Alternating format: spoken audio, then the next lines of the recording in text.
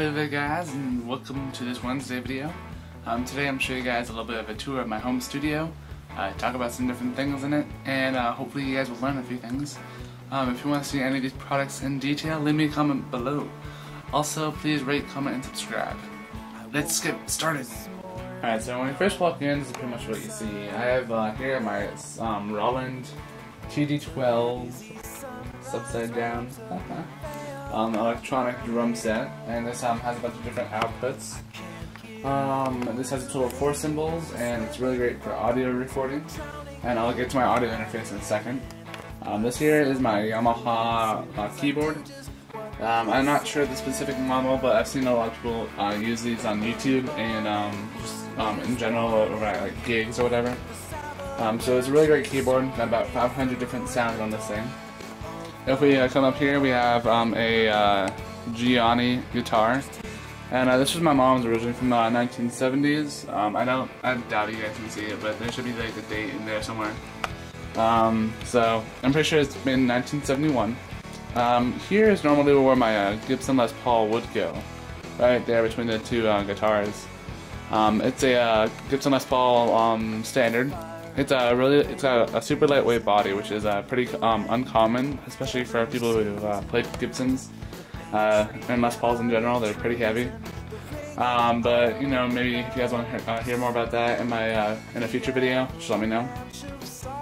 Here is a very basic guitar. It's like a Leon by Washburn. It's a bass guitar, and it's actually my friend Justice's, and click this video to watch him in my Man vs. Wild spoof. It's called Man vs. Wild. Also, if you guys look at my room in general, my room stuff, it's got a bunch of different artwork in here from around the world. Like really, that's from Germany. When I went over to Germany, those two things. I have stuff in here from like, I don't know, like Norway. I think it's like this bottle, that Coca-Cola bottle, the tall one. That's from Norway. But anyways, like here is my Vox Valvetronics amp. It's got a bunch of different effects. Most of them are digital. Well, this is digital, so yeah, it's digital. Down here I have a Fender, I don't even know, FM65R, whatever that is. When I first started guitar, I got this amp just because it has 2 inputs. And my friends would oftentimes go to my house, and we just jam out, and I use this amp. But when I bought it, I didn't know it was 180 watts of power, which is really like very, very loud. Like this amp is only 30, and that's like pretty loud. It rumbles my room, so 180 watts, it's kind of insane. As far as pedal goes, I just have a Boss chromatic tuner, as well as a Boss super shifter, which has just like a bunch of different effects in it. I normally have a distortion pedal right there, but my friend needed to borrow that for a gig, so I lent that to him. Probably my favorite thing in this room, as far as music goes, is this amplifier. I know it kind of sounds crazy, but it's a monitor speaker. It's got 3 different inputs, and it's got control for the equalization as well as the drum, as well as the auxiliary. And normally it's a drum amp, and this puts out also 180 watts of power. It's a great amp. I highly recommend it. Simmons, it's Guitar Center's company. It doesn't cost too much. I think it was about like just under 200, so it's fantastic. Here is my Fender Squire. It's pretty basic. It's my first guitar I ever had. It's got a Telecaster neck, along with a Stratocaster body. So that's pretty much all the music stuff I have in my room, besides that Gibson. So let's move on to more of the video stuff. First off, if we see here in the reflection, that is my Sony SR12 camera. It's a fantastic camera.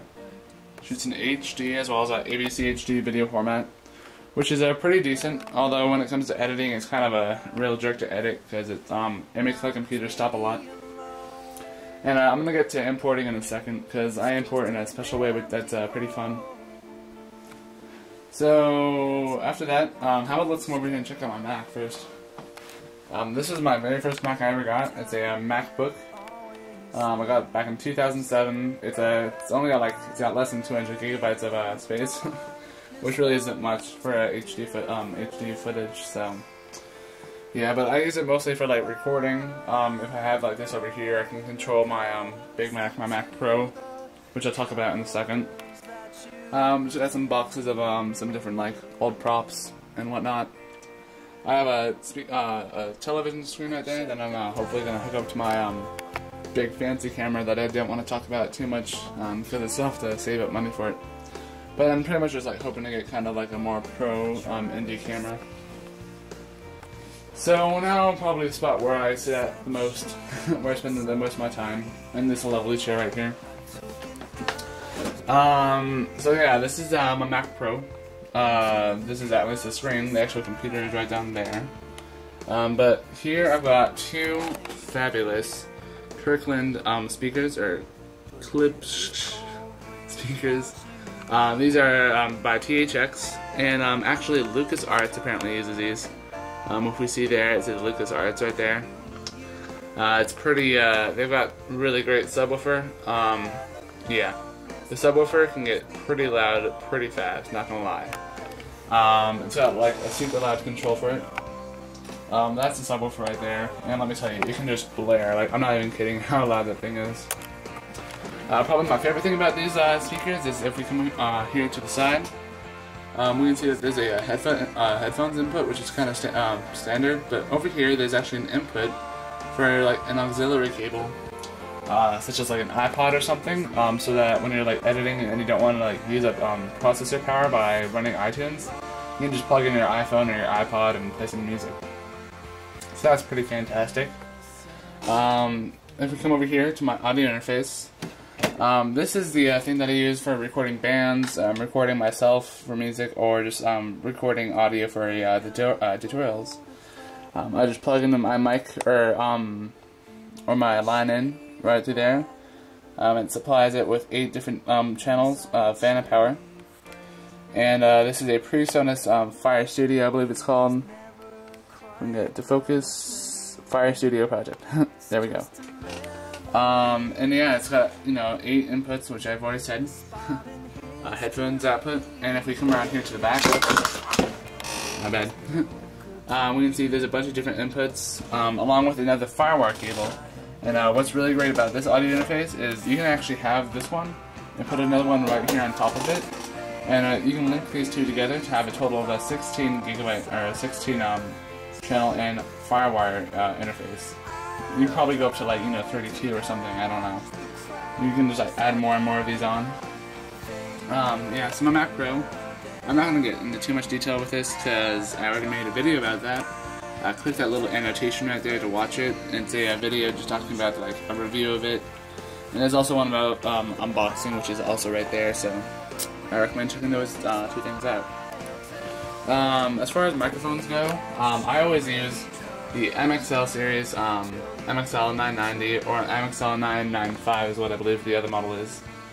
These are really great microphones that provide professional quality at around like $100 for a pair of them. So like $50 a piece. It's a really great deal. Highly recommend those. Oh yeah, importing footage. This is what I want to talk about a lot. AVCHD is really great because it provides individual files. However, it is kind of a jerk to edit because it's like it lags a lot, at least on my computer. And so one thing that I did was I opened up Final Cut and I set it so that whenever new footage is imported, it goes straight to this hard drive. This 2 terabytes, so that's like 2,000 gigabytes, I believe. 2,000 gigabyte hard drive. It's, you know, fantastic. I've only filled up about half of it, and just really great. So yeah, that's that. And if you guys want to see more of these videos, or ask me a question about what I have in my studio, leave me a comment down below in the underbar, or whatever. I don't even know. But yeah, so I'll see you guys on Friday with another Final Cut tutorial. So yeah, leave me a comment down below, tell me guys what you guys thought about this video. It's a little bit different than usual. I will see you guys later.